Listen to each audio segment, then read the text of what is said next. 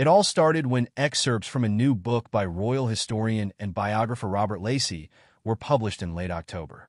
In his book Battle of Brothers, Lacey claims that Earl Spencer, who was Princess Diana's brother, told friends that Prince Harry had approached him asking to borrow the iconic Spencer tiara from Meghan to wear.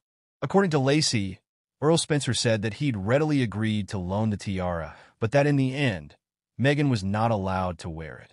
Now, the Spencer tiara is considered one of the most prized possessions in the Spencer family jewelry collection. It was originally commissioned in 1919 by Lady Sarah Spencer for her daughter, Diana, Viscountess Althorpe. It's made of diamonds and platinum and formed into a diamond festoon design. When Diana, Princess of Wales, married Prince Charles in 1981, she wore the Spencer tiara. So it clearly held immense sentimental value as something linked directly to Diana. However, according to Lacey and Earl Spencer, Meghan was denied permission to borrow and wear the tiara on her big day. But by whom? That's where things get a bit murky.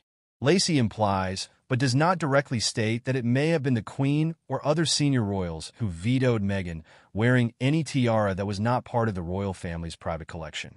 He says Earl Spencer claimed Harry told him it was a general feeling that Meghan should stick to royal jewels. Naturally, these allegations have triggered lots of debate online. On the one hand, some say it's understandable the royals would want a newcomer like Meghan to wear established royal tiaras rather than a treasure from another family on her wedding day. However, others argue it seems rather rude and insensitive given the tiara's history with Harry's late mother Diana. Most controversially of all, some have suggested it shows signs of subconscious racism or reluctance to fully embrace Meghan into the royal family. However, we should be very careful about making definitive conclusions based on rumors alone. The Spencer and royal families themselves have remained silent on Lacey's claims. Several key details are also lacking that could provide important context. For example, we don't know the exact wording Earl Spencer claims Harry used or whether anyone specific is being blamed. It could well have been a joint decision involving all parties for legitimate practical or traditional reasons rather than any ill intent. Furthermore, there are no other credible reports to corroborate Earl Spencer's alleged version of events. Neither he nor Harry have publicly commented on the matter. And palace sources told major publications that they would not be drawn into responding to claims in unauthorized books, which calls into question whether Lacey's account should be taken as absolute fact. So in summary, while it's an intriguing historical nugget if true, we must be wary of treating rumor and hearsay as proven truth, especially when making accusations. There are two sides to every story and often more nuance beneath the surface. At the end of the day, only Earl Spencer, Prince Harry, the royal family, and those directly involved likely know the full true account of what happened with the Spencer tiara.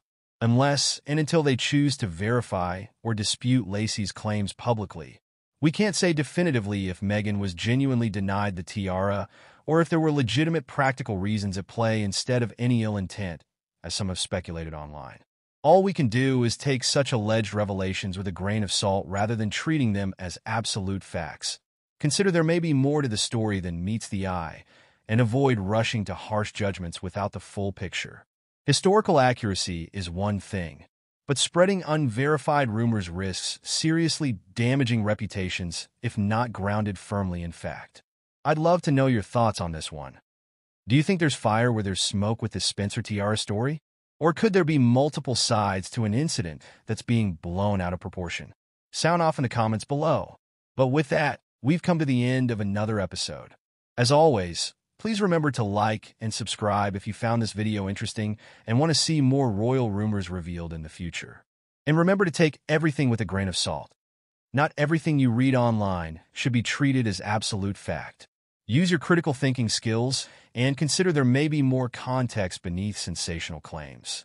We'll see you next time for another intriguing installment. Bye for now.